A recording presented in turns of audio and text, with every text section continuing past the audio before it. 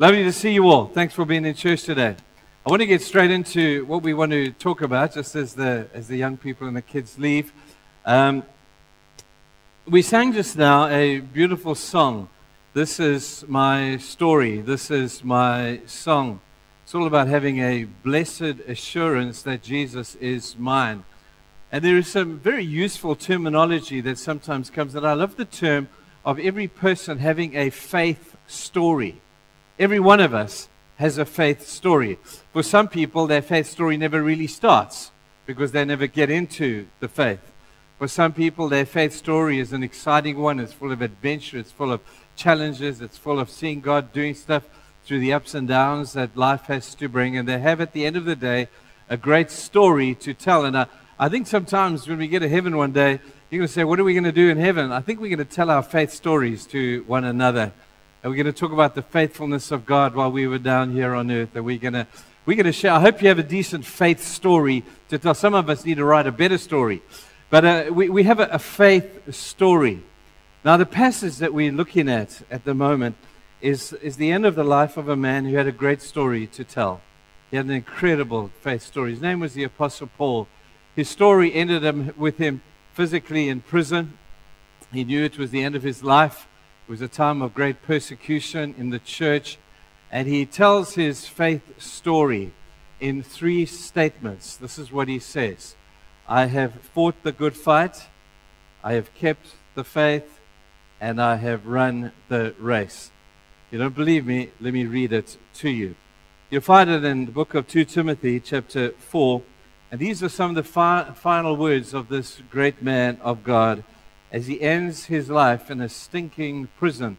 And I think for me it's the context under which these words are written that speak sometimes even more than the words themselves.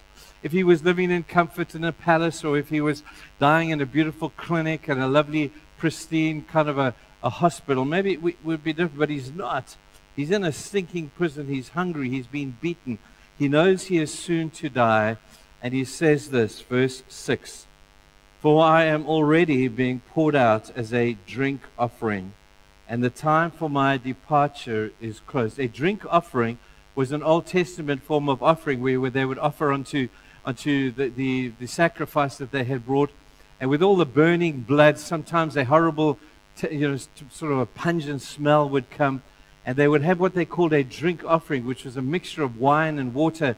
And they would pour it upon the offering to get rid of that horrible smell and create a beautiful, beautiful smell that would go up to God. And he says, my life is like a drink offering. It's almost empty. The last drop is about to be poured. And the time for my departure is close. I have fought the good fight. We did that last week. I have finished the race. I have kept the faith. There is reserved for me the crown of righteousness, which the Lord, the righteous judge, will give me on that day, and not only to me, but to all those who have loved his appearing. We're going to have a close of that where we talk about the race next week. But today I want to talk about what it means to keep the faith. We spoke last week about fighting the good fight. And if you need to watch it, if you weren't here, then go and get it downloaded, and you can have a look at that, because there is definitely a continuity plan here. But Paul says, I have kept the faith. Now that's an interesting thing, and I want to look at it under 3 titles today. I want to look, first of all, at the implications of this statement, because sometimes you have to look to the stuff that's not written. You've got to look for the unwritten stuff in order to really get out of it what he's talking about here. Then I want to look at the ramifications of this statement. And then lastly, I'd like to look at the applications of what he's talking about today as we apply them into the context of our lives. So those are the 3 headings that we're going to be looking at. Now, I was just saying to the team beforehand that today I feel like I'm preaching a whole series to you in one go, because we're going to be taking hits at each one of these things. But I promise you there will come a day when we will come back and we will have a look at this, and we'll have a sermon on each one of these aspects. But today I only get one hit at this, so I'd like for us to be very broad, but I'm really hoping and praying that something will just drop into your mind and into your heart today as we have a broad look at this enormous subject, which one day we will return to. First subdivision is the implications of I have kept the faith. Let me suggest to you this. There are 5. Let me throw them out to you. The first implication of this statement is that of having to keep, you can't keep what you don't have. If you don't have a faith, there's nothing to be kept. In order to keep the faith, you have to have the faith. Now, I want to suggest to you that some people who are a little bit nonchalant and some people who would think differently will say, listen, I haven't got enough faith. I haven't even got any faith. Let me tell you, you're so wrong. If you're thinking today, if you happen to be sitting here and you say, man, I have no faith. I can't believe in anything. I got to tell you, you are absolutely wrong. There is not a person in the world today who does not have enough faith to become a Christian. Everybody has that. I know that because I've read John 3:16. John 3:16 says that whosoever believes in me shall have eternal life. The whosoever means everybody. There's not a person alive or dead in any section of the world who cannot claim enough faith to believe that Jesus is who he says he is. That the claims of Jesus are not real. There is not a person alive who does not have that faith. Because if there wasn't, then God would not be fair. Because he won't give this to some and not to others. He gives everybody equal opportunity because he puts a deposit of faith in every single one of our lives. We read about the fact that this little deposit, and Jesus uses a picture for me. He says, like a little mustard seed, the tiniest little seed.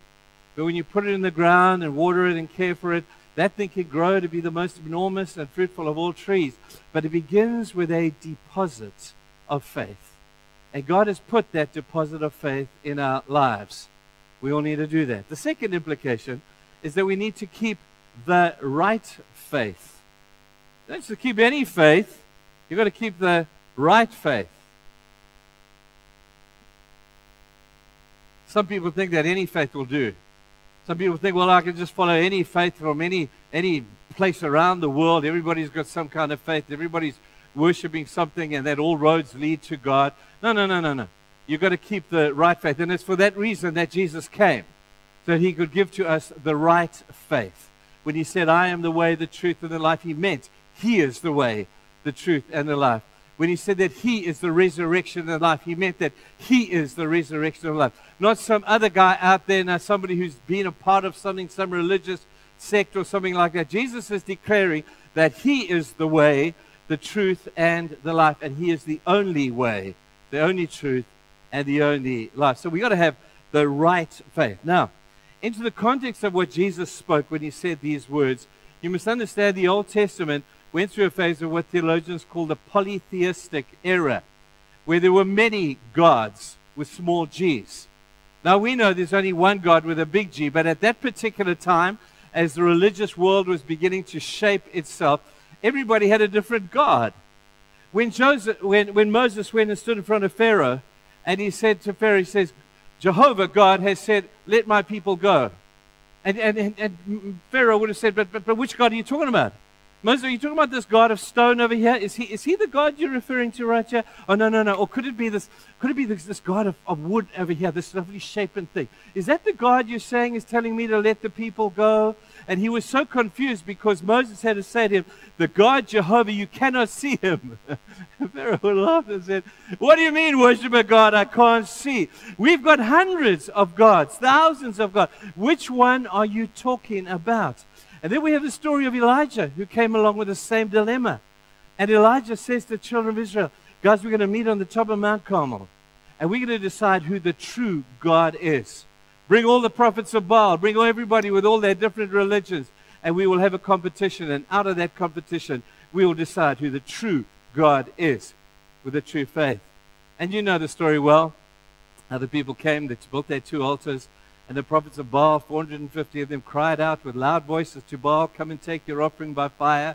And their God never arrived. And Elijah standing there and facetiously and sarcastically says, hey guys, maybe you need to shout a little bit louder. Maybe your God is deaf, or maybe he's sleeping, or maybe he's gone on holiday. Maybe you need to cry a bit louder. And then they're crying louder. And he says, maybe your God doesn't think you're serious enough. Here's a few knives. just demonstrate a little bit, cut yourselves a bit, and let's see if that impresses your God enough to answer by fire. There's no answer. And then when they're all bloodied and exhausted at the end of the day, Elijah comes forward and he says to the nation of Israel, watch, because right now we will find out who the true God is. Takes his offering, kills it, puts it on, puts water on it. He stands back and he basically says to the Lord, he says, Lord, everybody's watching. Now show them who the real God is. And you read the beautiful account of how lightning came out of heaven and consumed the altar. And everybody said that day, wow, Jehovah is God, and we will worship him. You see, people, even the Old Testament had illustrations of the fact that there is but one God with a capital G. But there are plenty of other little gods with little g's that people worship. The God of materialism, the God of self, the God of popularity, the God of power. There's plenty of gods with little g's, but there's but one who has the big G, and that is, you know, who it is. And so we see today that it's a specific faith to an exclusive God. So if you happen to be here today, we're delighted that you're here. But if you're worshiping other gods, then I have to break the news as kindly as I can. There is but one God who is the way, the truth, and the life. The third implication that we read, that endurance is important. The Bible says that those who endure to the end will be saved. You've heard that said before. That endurance in our faith story, we want to finish our faith story well. Now, if you do what I do, and for the many years that I have done it, you will see people whose faith story does not end well. You will see people who have this faith that seems to start well, and then slowly things happen, and disillusionment and disappointment creep in, and then they think, oh, well, listen, I'd rather go to the beach on a Sunday instead of fellowshipping with believers. And all of these things start creeping in. Each one in and of themselves not necessarily sinful. But over the course of time, that which was once hot and raging as a fire has now died a very miserable death. They have not finished well. And so when we see these three statements about fighting the good fight, you know, you've got to fight to the end if you want to fight a good fight. You know, if you want to run the race, it's not about winning the race. He doesn't say those who, Paul says, I'm going to win the race. I'm going to beat you. That means I'm more spiritual than all of you. He says, I'm not running the race to win. I just want to finish the race. And he's talking about keeping the faith. There is something about endurance that is implied in all three of the statements, this being but one of them. Finishing well is absolutely important. You don't have to win, you just have to finish. Now we know last time in our last series we entitled it, It Is Finished. Do you remember that? And we spoke about Jesus on the cross, how he had endured so much pain in his physical and his emotional and in his mind. And he held on to the very end. He didn't throw in the towel at Peter's denial. When he's standing on Caiaphas' house and Peter denies that he knows Jesus, Jesus didn't say, well, I knew that was going to happen. I'm just going to go back to heaven now. He endured that.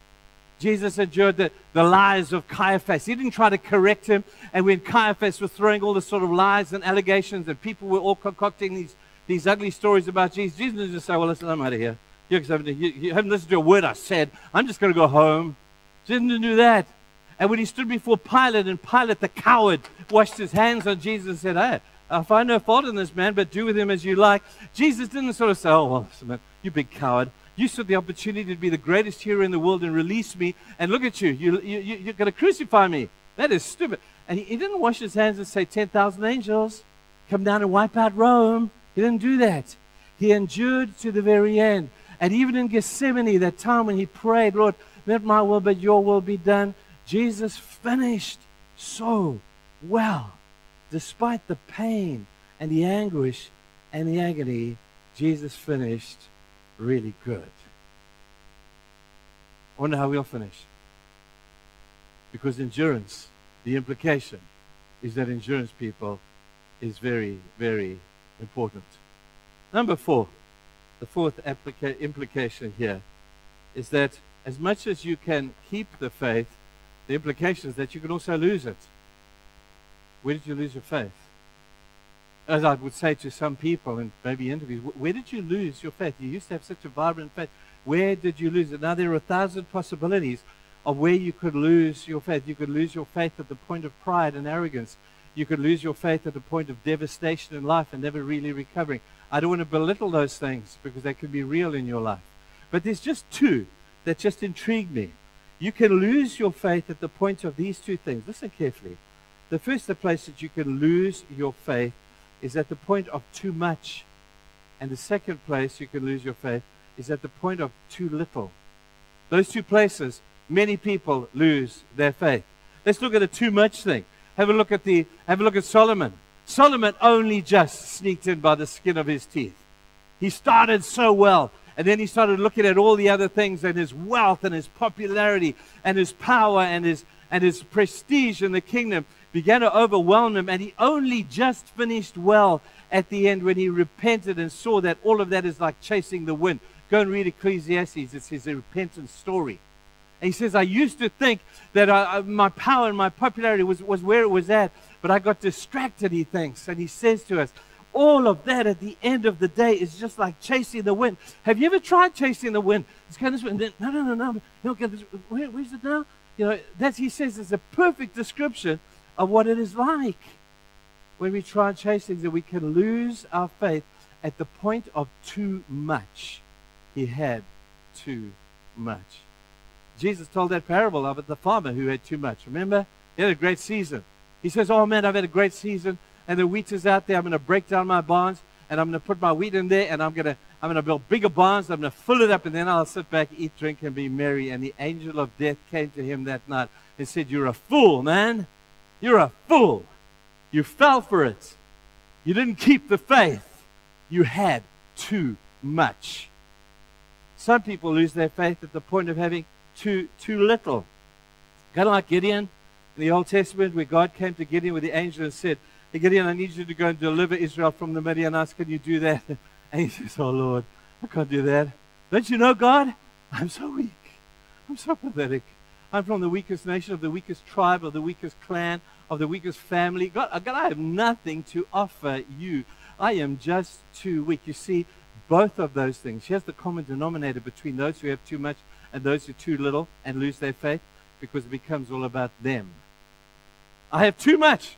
You know, I lose the fact that I become so self-dependent. I depend upon myself to make more stuff. Or I have too little, and I can't do anything with this because I'm dependent upon myself. Self-dependence is a killer to your faith. That's why faith is all about a dependence to somebody outside of who you are. That's why we call it a faith. And the moment we become self-dependent is the moment we start to lose the faith. That's the implication of that one. What about the fifth implication? Yeah, here's the implication, is that faith is the key to unlocking the mystery of who God is and the mystery of life. You will never understand God through the eyes of natural eyes. You have to have eyes of faith in order to get close. And we'll never get that close to understand who can understand God. Who can understand the ways of God? How arrogant of me to think that I possibly could. But I do know this, that through the eyes of faith I can understand Him a bit better. Through the eyes of faith I can understand a little bit more about Him, but I have to see Him through the eyes of faith. And this is where some of us just seem to kind of fall down, like how can we understand the Trinity? Anybody want to try and explain the Trinity? It's a mystery. And God's not going to tell you down here on earth how it works. He just gives you the basics. And we try and make it, and we put in analogies of eggs and of people. We try and do all sorts of silly things with it. Who can comprehend the magnitude of God? It's crazy, man. We'll never be able to do it. Who can understand, if you don't have the eyes of faith, you'll never understand how prayer works. You'll never understand prayer. In your own carnal eyes, fleshly eyes, you've got to have the eyes of faith in order to understand how prayer works. Who could possibly comprehend? Answer me this one. Who could possibly comprehend why bad things happen to good people? Anybody want to answer that one? I don't know how many times I've been asked that. I have no answer. I have to throw myself at the feet of a sovereign God and say, Lord, it's you. I don't understand you. I don't understand your ways. I don't understand why bad things happen to good people. Lord, I don't understand Why bad people, bad things happen to such wonderful, good, godly, righteous followers of Jesus. Why do they get cancer? Why do the children die? Why do they lose their job? Why, Lord? I don't understand. I'm never going to understand. Please don't ask me that question anymore. I don't understand. It's a mystery. But when I put my glasses of faith on, I begin to see God a little bit more clearly. When you look at our problems through the eyes of our problem, we begin to see God on the other side of the problem, and we get a distorted view of where God is. When you look at God through the eyes of your problems, God is a mess. But when you look at your problems through the eyes of God, that's when you see something completely different. It's kind of like my glasses. The older I get, the more I have to use these. And I hate wearing glasses. But I begin to realize this, that if I want to see clearly, I've got to put them on. Oh yeah, you don't look that good, Mike Feather, with the glasses on. But you look better with them off, Mike. But you know what I'm trying to say?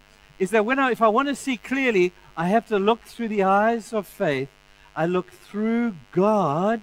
Picture these silly glasses. I look through God, and my problems, amen, they look something completely different. But we've got to see them through the eyes of God. That's why faith helps us understand the mysteries of who God is, and helps us to unravel through the eyes of faith the issues of life around us. Those are 5 implications. Let's move on.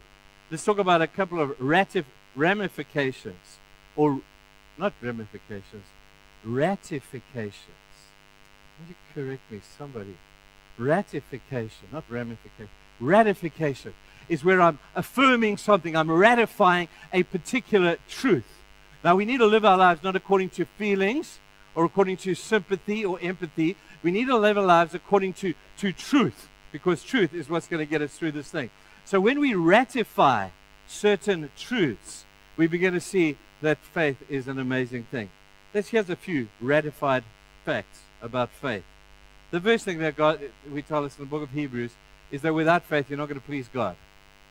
That's the first ratifying truth. Everybody's trying to please God, I hope, but they're trying to do it through the strangest way. But if your faith is not, what you're doing is not of faith, it does not, cannot, and never will, or never has ever pleased God.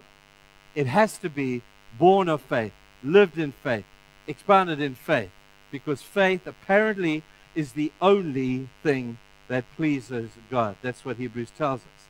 Now, if you look at this, I want to take your ideas away from faith to the idea of pleasing God. If your eyes are on faith, then you're going to worship faith. Then faith will become your God. But if pleasing God becomes the objective or the theme of your life, then faith will be the way that you do it.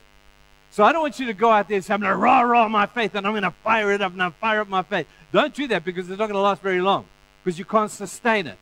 But when the theme of your life becomes the theme of pleasing God, then you will know as you live out that theme that faith is the way that you actually do it. Now, if you just look at the power of the approving look. If we want God to look at us with an approving look. We know how to do it. We need to live by faith. The power of an approving look can drive your life. We all live it. We all want approval, do we not? When you're a kid and you're standing at the beginning of the race and you look up into the crowd of parents who are there, you don't too care about who else is there. Who are you looking for? You're looking for the approving look of your significant other, who at that stage in your life happens to be your parents. And you're saying, hey, Mom, don't worry about the crowd. Mom, I'm here. Check me, Mom. And if your mother does not give you the approving look, if your mother is not there to give you that look, then there's something that dies within you. But when you receive the approving look of the person who is your significant other, something wells up inside of you. Kind of like, when you become a child, you become a teenager. And all the teenagers are trying to win the approving look of the opposite sex. Have you seen how they do it? I've watched you girls. Pat your lips. Apparently that's meant to look appealing, and so that boys will look at you with the approving look. You do I've watched you. I've seen this thing. You guys, I know how you do it too. Well, I know exactly how you do it. For you, it's about the angles. 45-degree angle. Look, every photograph, everybody's not looking at 45 degrees, because apparently that is the way that you look the most attractive. And why do you do it? You do it to win the approval of your significant other, who at that stage in your life happens to be the girls around you. We all, well, you all did it. I never did it, because when you're hot, you know. So you don't need all that stuff. But you guys do this all the time. But here's God looking down upon his son with the approving look. At Jesus' baptism, this is my son, whom I am well pleased. Can you imagine how Jesus' heart, and he was a human being. He suffered the same things as we, the feelings that we have. And when he heard the voice of God saying, man, you had Jesus, you have my approval, man. That must have done something for Jesus that spurred him and encouraged him in the time of temptation for 40 days in the wilderness. And he said, why am I here? Because I'm here, because I'm looked into the grandstand, and I can see in the picture of heaven, I can see the approving look of my Father. Get the transfiguration. And Jesus has done incredible stuff here on earth. But he's coming close to the time when he knows he's about to die. And he's meeting there with Peter, James, and John. And what does God do? He gives them the approving look and the approving word again. And Peter's babbling off about building shelters. And God says, Peter, be quiet. This is my son who I love. Listen to him, man. You know, and then Jesus, man, he felt the approving look of his Father once again. People. Listen, if we could live with the theme of our lives being winning the approval of God, you know how you're going to live? You'll live a life of faith, because you'll begin to believe and understand that faith is the only thing that pleases God.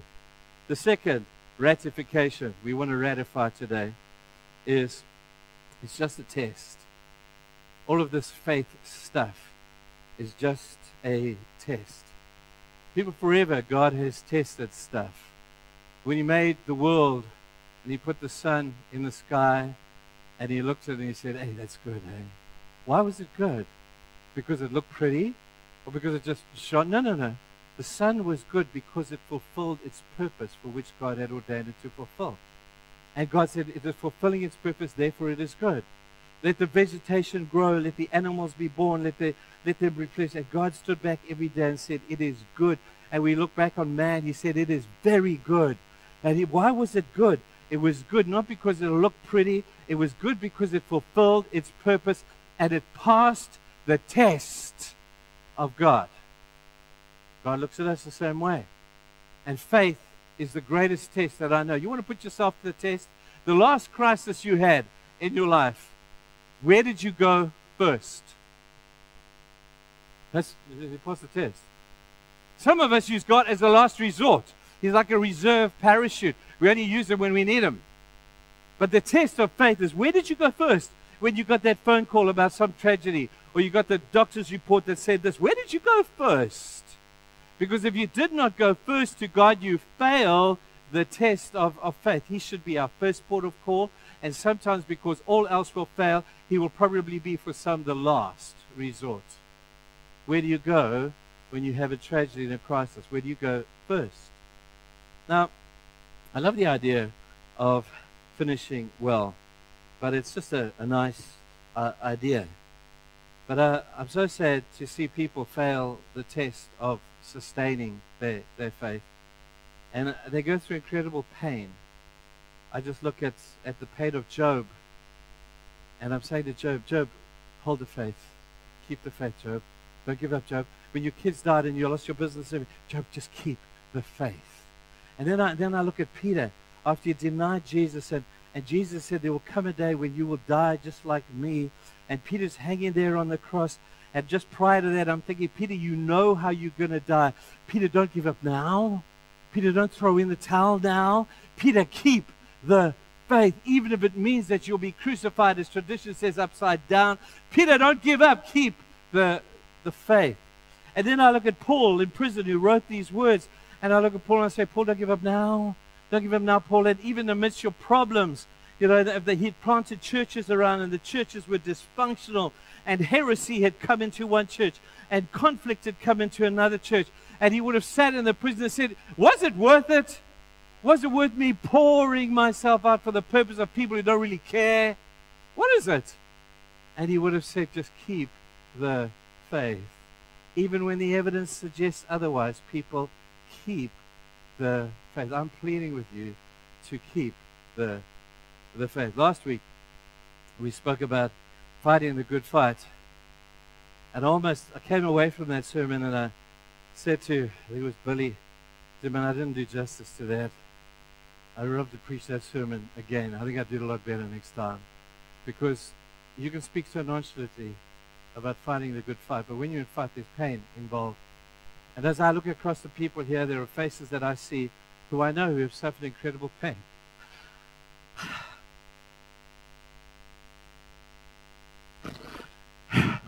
Just keep your faith. Don't give up on God.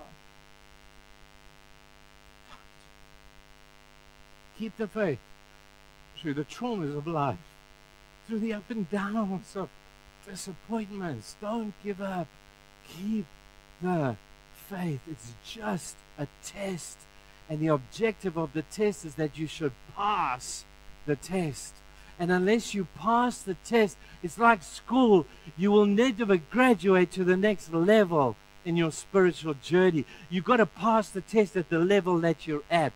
And when you pass that, God said, you graduate to the next level. So whatever the pain is, in your weary soldiering of fighting the good fight, whatever the pain is, for goodness sake, don't give up. Just keep the faith. Let's talk quickly about filling our faith tank.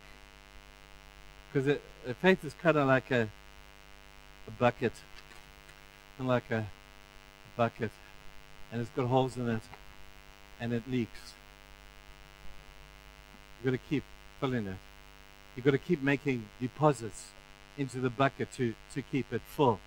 And it's these deposits of faith that keep faith alive. It's kind of like an investment account. You know, I know nothing about money and investment, but this is what I'm told, is that if you want to have a lot of money at the end of the day, you've got to keep putting money in. I believe that's how it happens.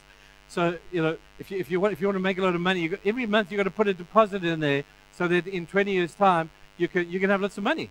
I like that idea. But it's all about the deposits to keep the tank full. And when faith leaks, as it does, through disillusionment, here's one.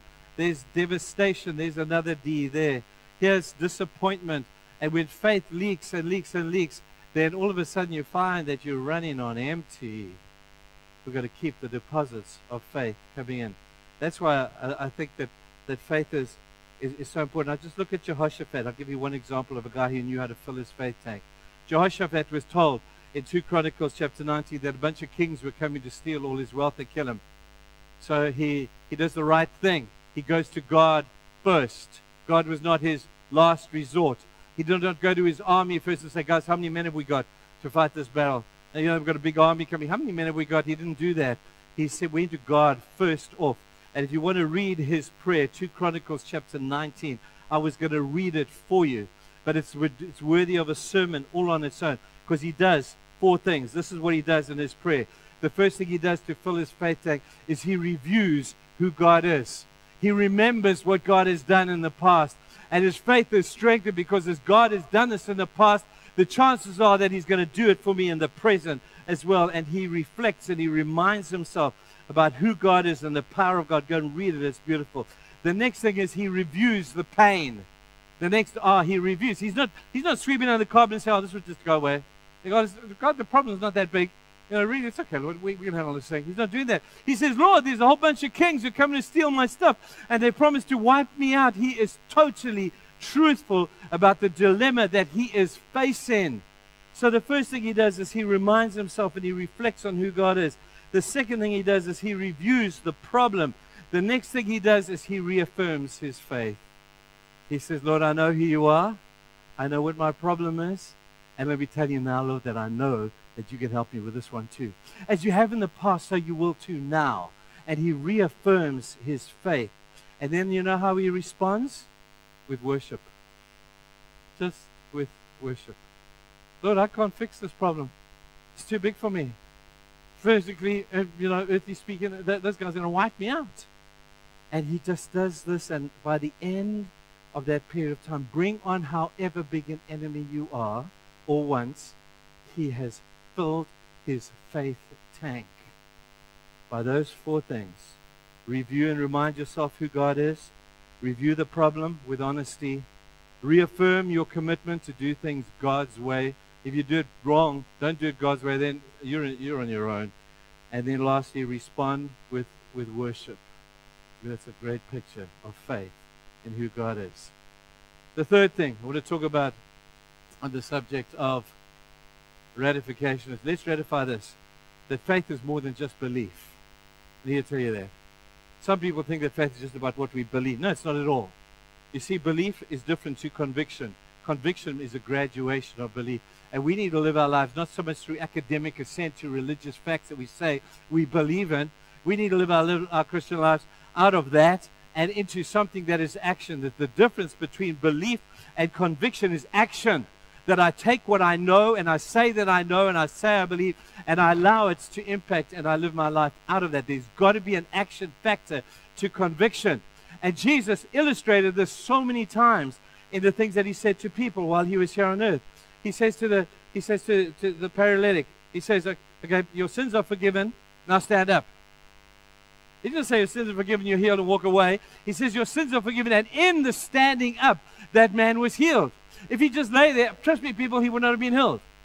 But even though he could have believed, you could have seen Jesus heal 100 people. He said, Jesus, I really believe that you can heal. I really believe it. I've seen it. I've seen it, Jesus, you can heal me. And Jesus says, well, if you believe, then please stand up. Please stand up. You see, out of belief comes a conviction that is an action. And he looks at the different people. He says to the guy with the withered arm in the temple that day, he says, hey, you want to be healed? The guy says, that would be really nice. I believe that you can do it, Jesus. I've seen you do it before. Jesus says, if you want to be healed, then stretch out your arm. And your problem is with a withered arm, you can't stretch it out. So, but he does. And in his trying and in his endeavor, his arm is healed. His belief became a conviction through an action. People, you can say you believe till you are blue in the face. But unless this leads to an action on your part to say that you are now living out what you say you believe, it is worth less than nothing. In fact, it's worse than that. It makes you a hypocrite. And it makes you a Pharisee, because they believed a lot of stuff, but they just didn't live it. And so faith is more than just belief. Here's number 4 of this group. Faith is a living thing. A mustard seed has to die first. Put it in the ground. Has to die. When the water comes, out of that little seed grows this little shoot. Has to die first. We spoke last week about the greatest battle we'll have to fight is not with the war around us, but is the war within us, is in our mind. And when we die to self like that seed dies in the ground, then all of a sudden new life can become birthed.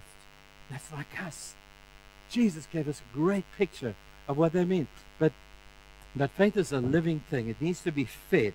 Breakfast, lunch, supper. You've got to feed faith. It needs to grow. Like the investment thing. You've got the investment. You've got to put fresh deposits. You've got to expand your faith. You've got to trust God. You've got to look for opportunities to trust God. You've got to look for opportunities for God to show off. Some people say that's not very reverent. I love it. That my faith is going to take me into a realm where I'm going to be in trouble unless God comes through for me. And when that happens, we give God an opportunity to show off, because I could never do that. Only God can do that. And God is looking for us as we grow in our faith to move into areas where we give God that opportunity to show His greatness, to show His power. He's not going to do it on His own. But when we start to live by faith, taking steps into realms and places we've never been before, trusting God to come through, it's a scary place to be. It's a very scary place to be. But when God comes through, who gets the glory? Not us. But God gets the glory. And that pleases Him. It's all about pleasing God. Let me move the last one quickly. People of the faith. We're ratifying this. People of the faith listen to a different voice. We don't listen to the voice of the prevailing wisdom of the day, which is generally the voice of the majority. If we listen to the prevailing wisdom of the day as a church, we're going nowhere, people. We have to listen for the voice of God. And when we do what He says, Now we're thinking. Now we're making progress. But there's this continual war of words in our mind. Who am I going to listen to? Am I going to listen to the guys who talk about common sense says this? You know, you've got to apply these worldly principles of this thing. Or am I going to listen to Jesus whispering in my ear saying, no, listen to him. Don't listen to him. Faith does not listen all the time to prevailing wisdom. There are times, and I'm not saying we go against it. You know, if you don't hear the voice of God directly, then you use common sense. Okay? But sometimes you just know that this is God. And when you listen to that, how many times do we read in the scripture that Jesus says, you have heard it said, but I say. We've heard it said 1,000 times, have we not? But I say. And when we start to listen to Jesus, he says, you have heard it said, an eye for an eye and a tooth for a tooth. But I say, turn the other cheek. See, prevailing wisdom will say, stand up for yourself. Fight for your rights. You have rights, you know. Go look at the government. They'll tell you you've got human rights. Fight for your rights. And Jesus, you don't have any rights. You've got no rights. Listen to my voice. When people abuse you, and people assault you, and people turn the other cheek. What you got to? What are you going to listen to? Whose voice? Go and look up in the concordance how many times Jesus said, they say this, but I say that. It's always been like that, even in the Old Testament. Now, let me give you a quick example of this. Then I won't do the last section today. We'll do that another time. Let me give you an example of this. When Joshua was instructed by God to cross the Red Sea, not the Red Sea, the Jordan River. That was Moses. Jordan River. And he says this to Joshua, the river is in flood, but I'm going to make a way for you to get across. And Joshua said, well, Lord, if you don't do it, I can't do it. How should I do it? He listens for the voice of God. Prevailing wisdom of the day would have said, hey, Joshua, just camp here for a while. Wait for the river to go down at its very lowest in the middle of winter when there's no rain. Then in the middle of summer when there's no rain, just camp there for a little while. Prevailing wisdom would say, that's a good idea. But he listened to the voice of God and says, no, here's what we're going to do. Joe, we're going to have some fun here. I want you to take the priests. I want you to line the whole nation up behind the priests and make the priests walk towards the river in flood.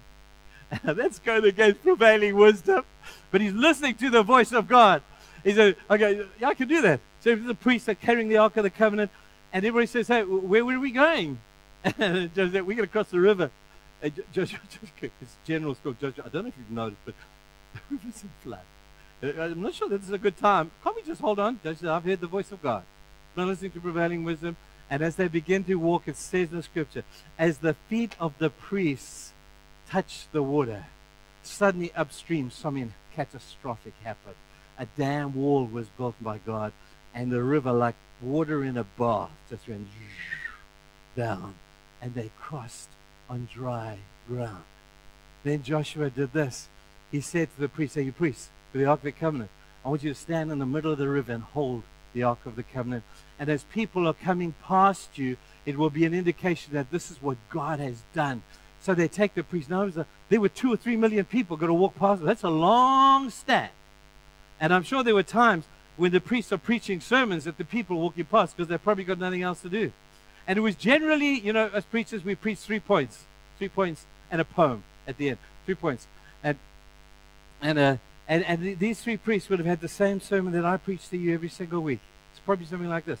Hey, guys, when you get to the other side, give God his rightful place in your life. Hey, guys, when you get to the other side, honor his word. Hey, guys, 3rd point. When you get to the other side, do something decent and constructive for the kingdom. Will you do that?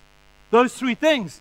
And when I think of the priest saying that to the millions of people coming past, same sermon, over and over and over and over again, same 3 points. I think of myself, last 22 years, I've been saying the same 3 things. And you guys keep coming back. And next week I'm going to tell you the same 3 things. I'll just use different words. But I'll tell you the same 3 things. But give God his rightful place in your life. He has to be number 1. The second thing you will hear me say 1,000 times in a different way, you know, honor the word of God. Live according to this phenomenal book over here. And thirdly, I'm going to tell you over and over again in different words, do something constructive for the kingdom. So you have a decent faith story to tell at the end of your life when it's all poured out and you're ready to go. Those 3 things. Have you got it, people? Okay, so far, we will leave the applications for another time. We've got the implications of make sure you have the right faith. Make sure that your faith is not in faith, but make sure that your faith is authentic and it's yours. You're not piggybacking on somebody else's faith. You can't piggyback on your parents or your wife or your husband's faith. You've got to have your own. You've got to own your faith.